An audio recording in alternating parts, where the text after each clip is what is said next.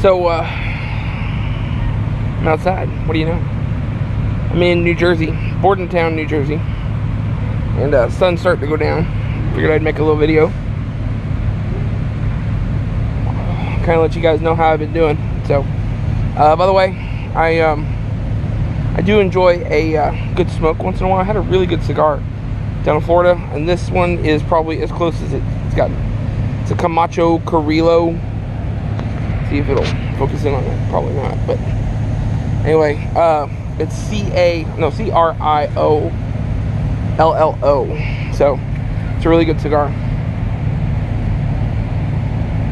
It's kind of mellow, has kind of like a nice mellow taste to it or whatever. So anyway, New Jersey, I got my lawn chair out. I finally brought my lawn chair with me, which is something I really wanted to do for a while now.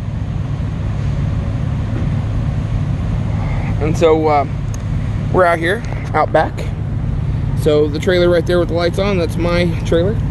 There's Pepper running around. She's having the time of her life, being able to run around a little bit. I can't let her off the leash. She's kind of a rebel.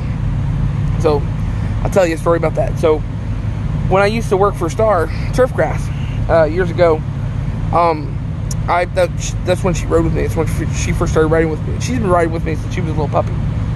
Maybe about 6 months old or so. Definitely since then. Maybe less than that. Maybe 3 months old. So she's been riding with me since then. And hold on while I puff on my cigar. You got to keep these things lit at first. So anyway, and I'm not inhaling. I'm just enjoying the smoke. So I'm not like Obama. Obama said the point was to inhale, which I agree with him when it comes to marijuana. Although I don't do marijuana. So you can't. Lesson, little teaching moment right now for you. If you smoke marijuana while driving a truck, here's the deal. They will take your license away. If you test positive for it, they will take your license away for 3 months. 3 months. You have to come up with 3 negative tests for marijuana in that 3 months time, and all of them are random. All of them. So, is it worth it? No, it's not. So, would I like to be able to do it? Yes, I would. But is it worth it? It's not. So, anyway, let me puff on my cigar.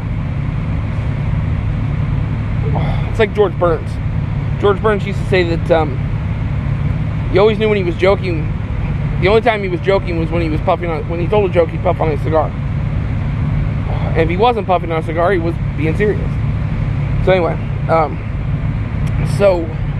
where was I? Okay, so story about Pepper. So anyway, so she used to ride with me all the time back when I was working at Star.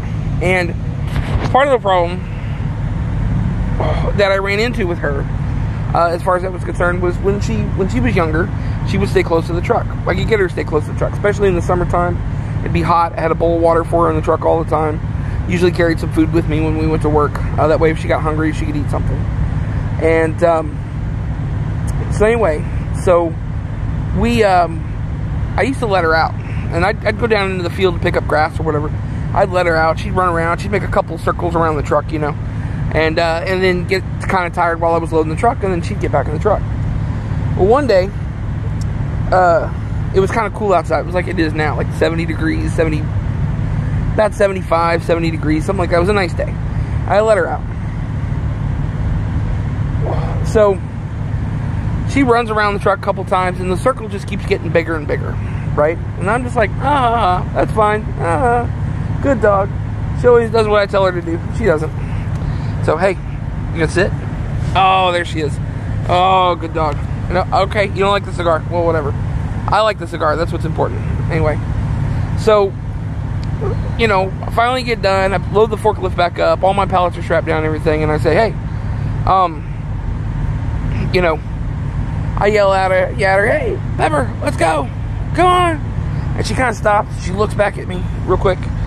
And she's just standing there on all four. And she kind of looks. And she goes, and she bolts. She takes off. And she was just exploring. I know what she was doing. That's what dogs do. But I yelled at her. I chased her down in the truck, and I did this, and I swore up and down. I was never going to let her out again. A couple months later, we're there. It's nice to get out. I'm just like, you know, want to let her out. So I let her out. She makes a couple circles around the truck. The circle starts getting bigger again. Getting bigger, getting bigger. getting bigger, right? And circle gets real big and everything, and it's about time to go. And I said, hey, Pepper, it's time to go. And she stops, looks at me again, like, nope, fuck you, took off, you know. And I'm just like, shit, you know. So I like yelling at her, and I'm just like, I'm not fucking chasing her this time. I'm not gonna do it. Just not gonna do it. So I'm yelling at her. Can't get her to, you know, to come back, you know. I'm just like, and I'd heard somewhere that if your dog loves you, if you're stressed, if you're showing signs of stress or whatever, if you're showing signs of being hurt or whatever, they'll come running back to you. So I laid down on the ground and faked like I was hurt or having a heart attack or something. So I'm laying on the ground like, help me, Pepper. You know. And sure enough, she came running back. So I reached up, grabbed her by the collar, and I was like, oh, I'm not going to do that again. So what do? Puffing on my cigar. So guess. That's right, I let her out again. So I let her out and everything. Sure enough, she makes that big old circle and she starts doing it again. And I have to do the same thing. I had to lay down on the ground and pretend I was having a heart attack or a stroke or injured or whatever. She came running back. I grabbed her by the collar and was like, oh, okay. Like, that's, you know. And this time she was smart about it. She knew, like, this might be a trick. So it only took her 2 times. Finally, I got her close enough. She's like sniffing all over me, and I reached up and grabbed her by the collar. I was like, that's it. Not going to happen. So she's not able to get off the leash when we're out and about. Like, especially right now. Like, check this out. So see her? Now, that gentleman over there has his dog out. And Pepper here, she would love to go play with that dog. But the problem is, she gets in dogs' faces. So I can't let her go over there. As much as I would love to let her go over there, I can't. So that's what she gets to do right there. She gets to sit on the leash and look at that dog over there. And hope that maybe one day she'll be able to play with that dog. She won't be able to. So, now what have I been doing the last couple of days? Well, not much. I've been taking video. Did some really great stuff. Actually, it was pretty good. So I managed to make it to Virginia this morning. To my drop. Got off there. A friend of mine said, hey, you gotta take the Chesapeake Bay Bridge Tunnel. I'm like, okay, let's check it out. $43 for the toll to get across the thing. But was it worth it? It was kind of worth it. So I enjoyed it. We went across it and everything. I took video of it. It was really foggy. 2 tunnels. You're going right across the Chesapeake Bay. Never done it before. Glad to say I did it. So I took video of that. That's going to be in the next scenery video that I'm already working on. Thankfully, because I have the tablet and everything. So I made it up to, that was the only toll I paid today.